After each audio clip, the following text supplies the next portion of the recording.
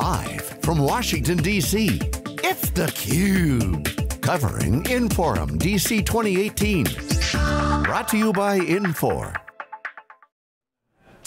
Well, good afternoon, and welcome back to Inforum 2018, our coverage here on theCUBE as we start to wrap up our 2 days of coverage here at the show. We're in Washington, D.C. at the Walter Washington Convention Center, along with Dave Vellante, John Wells here, and we're joined now by Mayumi Hiramatsu, who is the SVP of Cloud Operations, Engineering, and Security at Infor.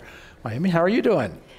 Great to be here. Thanks for coming. And a recent honoree, by the way, Woman of the Year at the Women in IT Awards. So congratulations on that. Awesome. Thank you. Yeah, very nice honor. Great. Tell us, from a big picture here, cloud strategy as far as Infor is concerned, and why that separates you from the pack. What makes that stand out, you think, from your peers? I think there are a couple of things. One is that when I think of cloud, a lot of people will think about cloud as it's a software running in the cloud, but it's more than that. It's about the solution and the capabilities that we're building on the cloud. And Infor is perfect in that we're building enterprise software solutions. So if you look at Infor and compare us to the competition, we may have multiple of competition wrapped together in a solution. And that's really powerful. And you can only do that really well in the cloud because it's already built for that, it's integrated, and the power of data is really amazing because when you think about cloud, it's not just the software, it's the data, what you can do with it, and with the latest technologies around artificial intelligence and machine learning, there is so much insight we can give to our enterprise customers to make them successful in their business. So I think of cloud as not only the technology, which I love because I'm actually an engineer, but it's really the business transformation, digital transformation that the cloud enables with the technologies like artificial intelligence, data analytics, data science, machine learning. There's just so much more bolted on that you can really only do in the cloud. Can you help us understand that competitive nuance? Yeah. I'm not sure I fully understand, because others will say, well, we have cloud too. Mm-hmm. What's different between the way in which you provide solutions in the cloud and pick a company? Another company says, we have cloud, all our SaaS is in the cloud. Right, so I think the first thing is Infor is always focused on solutions, which means that our competition may have one of, let's say, a dozen things that we've put together. So if you're using our competition, they may have a cloud, and some of them were born in the cloud, but then you have to figure out, well, how do I integrate it with the rest of the world? Because if you think about an ERP, it's running your business. And it might be about your HR and about your employees. It might be CRM and customer information. It could be supply chain and figuring out what parts I need to buy. It could be billing and figuring out how do I bill my customers. All these different solutions today, if you look at our competition, they may solve 1, 2, 3 different portions, but certainly not a dozen of these all together and then tailored towards the industry. So we can pretty much bolt on and get started pretty quickly. If you think about, for example, healthcare, we already have a healthcare solution ready to go. So you don't have to figure out how do I put 12, 15 different software, glue it together and make it work. And maybe some of it is running in the cloud, maybe some of it is not running in the cloud. Then the integration and making it work gets really complex, but ours is already pre-built, ready for that, whether it's healthcare, manufacturing, food and beverage, fashion. We have a lot of these already ready to go, so then you just have to customize it, as opposed to starting from scratch, figuring out how to integrate all these different software, making sure they work together, and then harnessing the data, and then adding all these different artificial intelligence and machine learning capabilities that is so powerful today. You can't do that without the cloud, and you certainly can't do it if you're trying to glue together different solutions. It's just really not easy. And I'll add one more thing. I was talking to a customer about this today, which I thought was brilliant. The other thing is security. Most people worry about security in the cloud, and I run our security as well. The Chief Information Security Officer reports into me, and the whole security team does. And I can tell you, if you're combining 12, 15 different types of software and trying to have consistent security all across, oh, that's a very difficult thing to do. But we've already figured it out. So all you have to do is buy the package, the solution. It's already working together. You already have security overlay on it. They have consistency in terms of how we manage the security, whether it's single sign-on and who has access, and making sure that that gets all the way through, all the way up to the data lake where all the data gets captured, all the way up to the artificial intelligence. So if you think about security and how important that is, and how difficult it might be to do on one software, let alone a dozen software, the fact that we've already built that is a big differentiator. So it's all there, and when you talked about all you have to do is customize it, you're not talking about hardcore coding, you're talking about things like naming and setting it up, is that right? Or, yeah. or are you talking about deeper levels of custom mods? So in our multi-tenant cloud, we don't do mods, but instead we have extensions. And extensibility is really important because now those are, again, essentially plug and play. We already built it for you, so it's so much easier than creating each piece of code every single time. Again, it's about how do you make sure that you can integrate these very important sets of business processes together. Not only how quickly can you use it, how secure is it?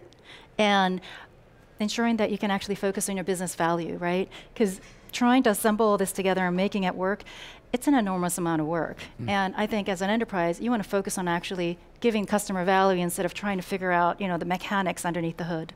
I mean, you certainly get, the value of cloud software, right? And the cloud ERP. Who doesn't? Like the industries that you're trying to get in front of, or whose attention you're trying to get, where's if there's someone that's kicking and screaming a little bit, who might that be or what might that be? I don't think that there's a specific industry, if you will. I think some industries, in fact, when I think about it, all industries are getting disrupted, right? If they don't, they're actually getting left behind. So I think some industries feel it more, as in, they might be behind the curve. And I wouldn't necessarily say industry, maybe some of the companies in that industry are waking up to it. I went to a Gartner supply chain conference a couple of years ago, and they were talking about bimodal supply chain, right? You have the teams that are doing the old way and then companies that are doing the new way, and companies are literally going through this shift. And I had this interesting conversation that it's really not bimodal. Companies are essentially somewhere in that spectrum, and what they need to do is figure out from point A to point B and how you make that transition. It's a huge transition. I would also say that there's a cultural element as well. And so one of the key things that, especially for companies that are moving from on-prem to cloud, as a provider, it's really important to realize it's a completely different business model. And it's not always talked about. Again, a lot of times people think, oh, well, Infor, you just move the software into AWS and you're calling it SaaS. It's more than that. Besides the capabilities, it's a huge cultural shift that even Charles talked about, on stage, which is that software companies, you focus on the product, versus as a SaaS, the last S, software as a service, you're focusing on the service. So the analogy I use a lot is, maybe we were actually a food company. We built beautiful food, delicious food, nutritious food. Maybe it was a rotisserie chicken, right? But now I switched to a restaurant. Food is only table stakes. And restaurant reviews is about services, the ambiance, how quickly you respond, how clean it is. All these other elements matter. And if you think about Infor, or any other company for that matter, that we're focused on product and software to then becoming a SaaS service provider, it's a huge transformation for a company. And I can tell you, we're going through that, right? Infor, as an on-prem company moving to the SaaS, and there's so much focus now on customer experience, is because realizing that we're no longer a software company, we're software as a service company. And there's a lot more we need to put in terms of making sure the customer experience is good.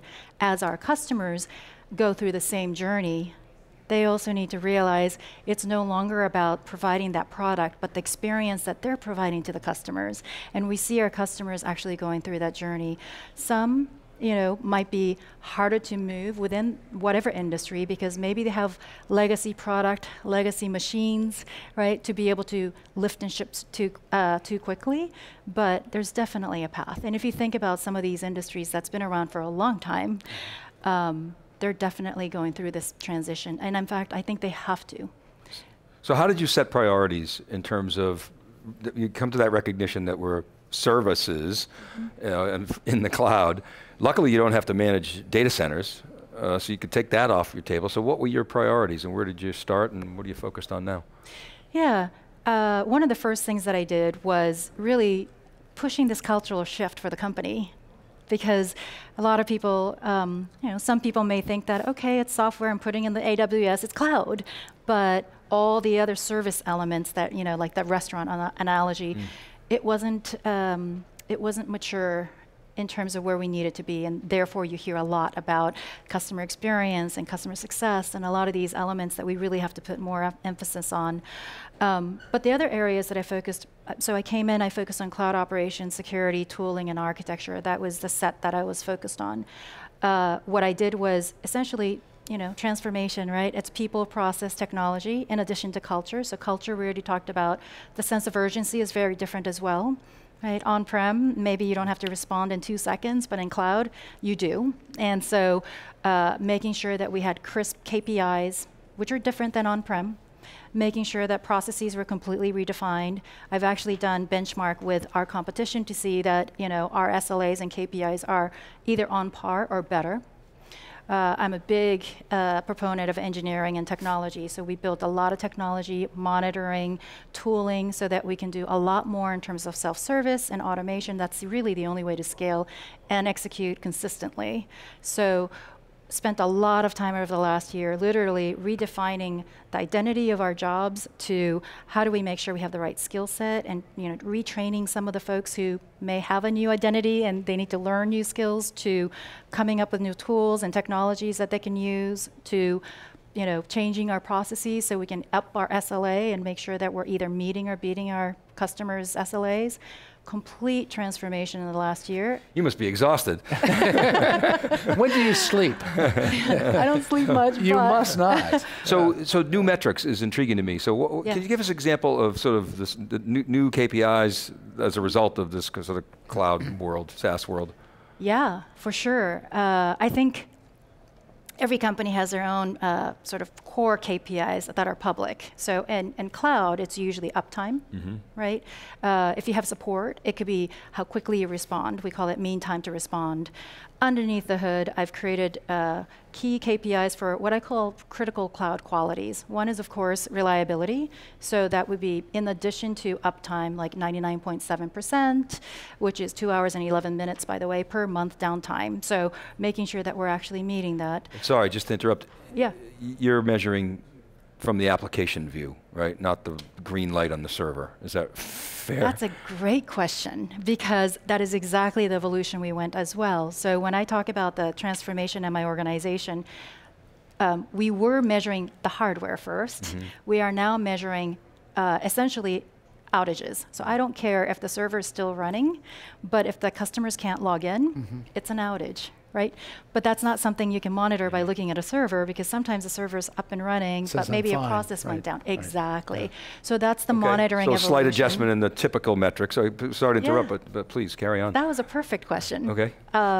So KPI, so underneath the hood. So here are some examples of metrics. So for availability, mean time to detect, that's an internal metric. And my internal metric is 5 minutes. Meaning, if you don't know we have an issue in 5 minutes, it's probably not automated and monitored. So we better hook up some additional monitoring, as an example. Mean time to respond, that's a very public one. A lot of times customers demand that, and if you look at competition, that is the only metric that's actually public, potentially even on a contract, right? So we have mean time to respond. We also have mean time to resolution. That's usually an internal metric. I'm sure competition has that as well, but making sure that we have that response right away. Because it's one thing to respond, but if it's not resolved as quickly, it's not good. Other metrics when it comes to reliability, mean time to communicate. And this is really interesting. One of the things that I found was we could be working on something, but we're not telling the customers. So they're wondering if we're actually sleeping on the job, even though we're actually actively working in the background, right? Did they get the message, right? Right, yeah. So mean time to communicate as an example of reliability metrics. So reliability is one of the core tenets. The other tenets, performance. How quickly do you respond, right? And I always say that if performance is too long, it's equivalent of being down. Imagine if you're using Google you put a search in and it takes you 3 minutes to get a response time, you probably have left by then. So that performance, page load time, page response time, these response times actually matter. So we have actually metrics around that, and we monitor and manage them. Security. We have a boatload of security KPIs, whether it's number of critical vulnerabilities, how quickly we respond to security incidents, a boatload of those as well. And then last but not least, agility. So how quickly we can respond if we have to do a deployment. So what that means is, let's say, every company, every software company has a bug, right? And let's say we actually have to quickly respond to that. Can we do it within 24 hours if we needed to? Security is a perfect example. A mature company should be able to say, okay, there was a security alert that got to the industry, right? We should be able to quickly respond to that and apply a patch immediately and address it. A company that may not be so mature, it might take them months to go through thousands of machines, right? So I call that time to market. How quickly can we actually deploy something? And that's not just deploying it, but testing it and making sure it's not going to break anything, and be able to test it and verify it. So these are examples of metrics that Great we examples. keep track. Your SLAs, for a SaaS company, your SLAs presumably have to be more strict, that you'll contractually agree to, but maybe not, than your typical SLA out of AWS or Google or Microsoft Azure. Is that true?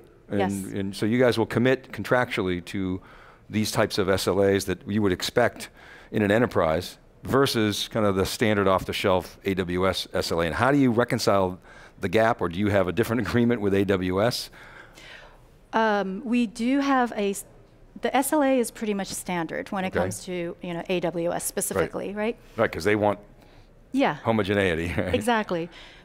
So I think the challenge is every SaaS provider needs to architect around it. Okay. And when you think about it, hardware failure rate is usually 4% industry-wide. You can expect the hardware will go down, right? Network goes down, various things go down. So then it's our job that sits on top of it to make sure that we build it for reliability.